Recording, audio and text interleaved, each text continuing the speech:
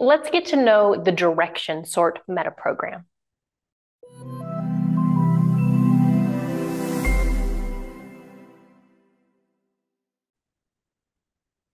The direction sort meta program tells us how somebody is motivated. Are they motivated towards what they want or away from what they don't want? What you'll hear in someone's language is they will be sharing with you and telling you, is there a benefit or a goal that they're moving towards, or a consequence or a punishment they're moving away from? If someone is motivated by not meeting a deadline, they're moving away from. If they say, however, I really want to make that or exceed that deadline, they're moving towards meeting their goal. If someone says, I'm going to the gym because I don't want to be fat, that's moving away from. I go to the gym so that I'm healthy, moving towards. Where this comes in handy is if I want to motivate someone or help them be motivated from themselves, I want to know about their meta program. Are they moving towards or away from?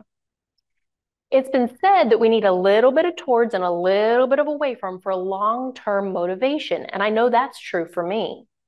But I also know that there's certain aspects in my life that I'm absolutely moving towards and some that I'm moving away from.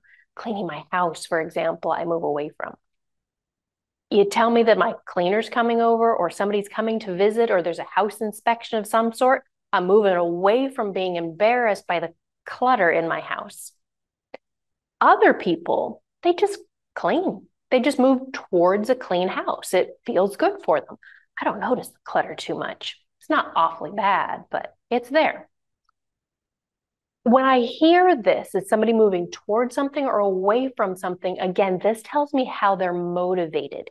It tells me how their mind connects to get the start button pushed.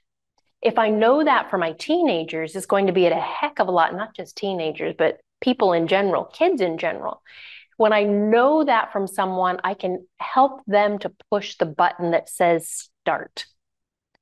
Sometimes, if people are not motivated by the reward, they might be motivated by the consequence or the punishment. What might happen if they don't do something? So figure that out. We sometimes think that people have to be motivated towards something. Absolutely not. One is not better than the other. It just happens to be, in that context, what gets their engines going. What gets their engines going? And that's important information. Therefore, if I'm communicating with someone, I can use that language. I might have a salesperson and they might be motivated towards achieving the reward, the commission at the end of the month. So I might motivate them by saying, hey, what do you need to do in the last couple of weeks to reach your goal and get that reward or get that commission? Or, hey, there's a vacation coming up at the end of that if you get that. Or we have a special party for our sales team if we reach our certain goals. But those same things are not going to motivate somebody that moves away from.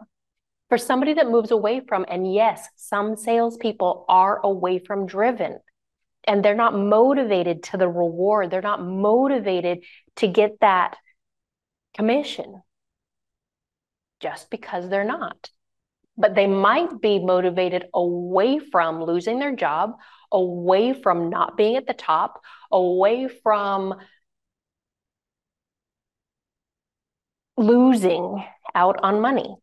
So I might need to change how I say it and say, hey, what do you need to do by the end of the month so that you don't lose out on some of that commission? Same thing as what do you need to do to get the commission, but I'm saying it in a way that's moving away from the consequence to not miss out, to get the reward.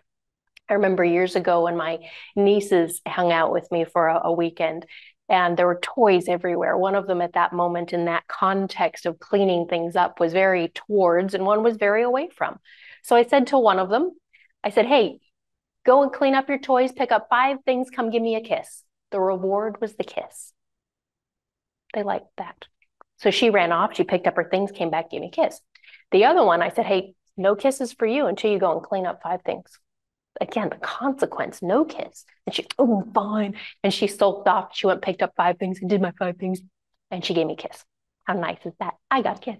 And the things were put away. How cool is that? So this towards and away from, this is the direction sort, how we're motivated.